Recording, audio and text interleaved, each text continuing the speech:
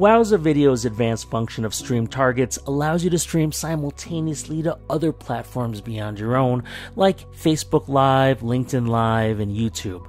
This can be done with both live available streams as well as managed VOD assets. To set up stream targets, go under Stream Targets from the Wowza Video dashboard and select Add Target.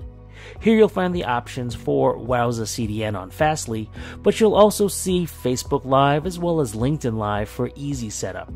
Other RTMP options like YouTube can be entered under Custom. We'll start by adding Facebook Live. Now for this to work, we'll need to be logged in with a proper account. We'll first want to add a target name that references where the video will be streamed, and we can also add a title and description, but remember that these get attached to any live stream that uses this stream target. Under Video Destination, you can choose your timeline, page, group, or event, and we're going to choose Page, a page we administrate. Now, depending on your selection, you can also choose a level of privacy, such as when you use Timeline, and don't forget you can also stream 360. We'll save this for now, while we'll also go back and add LinkedIn Live. Now, when it comes to LinkedIn Live, you can choose to stream as either yourself or as an organization that you administrate, but please be sure that you've met all the requirements to stream to LinkedIn before doing this. First, add a target name that references where the video will be streamed, and then if you've chosen organization, you can select the organization that you want to stream as. You can also add a title and description, and both will post with your live stream, and you'll also need to choose a region closest to where you're located. Once you're done, we'll save this for now, while we also add that custom option of YouTube.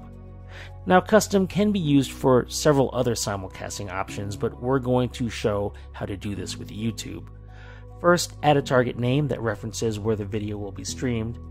Then from provider, we'll choose RTMP since that's what YouTube uses.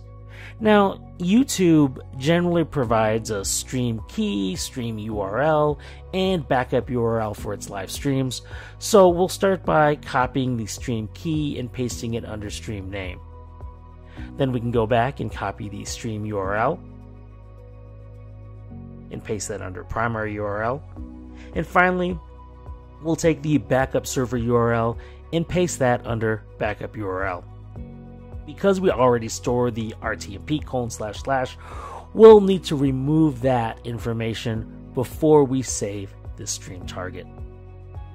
Now we can go back to stream targets and verify that these targets have been created.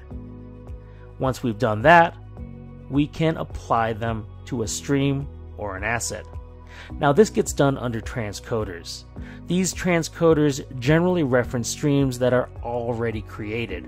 So under transcoders, we can select the transcoder for the stream we want, and then go under Outputs and Targets.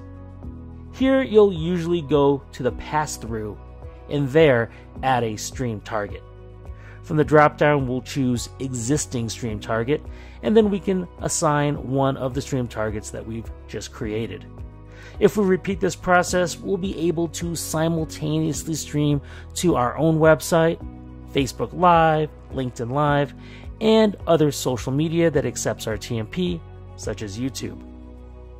In the case of managed VOD assets, things work a little differently. We'll need to select the VOD asset and choose to Restream Asset for the encoder to be created. Be sure you know the code for the restreamed asset, so under transcoders, you'll be able to select the correct one. Then as before, we can go to Outputs and Targets, and here we'll add a stream target to the pass-through. With YouTube added, we'll test this stream target.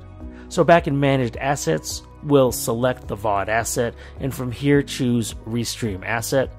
And now that we're ready to stream, we can select Start Live Stream. This will take a few seconds to get up and running, and then once it has, it will automatically restream the VOD asset as a live stream to your hosted page or where you're using the embed code, as well as YouTube. When the stream's done, it'll automatically end everywhere, and I recommend adding a 15-second buffer to any live stream at the end or restreamed asset to ensure that it doesn't end too early. Okay, well that's it on simulcasting to your own website as well as social media with stream targets using Wowza Video. Thanks for watching everyone, and may all your streams flow smoothly.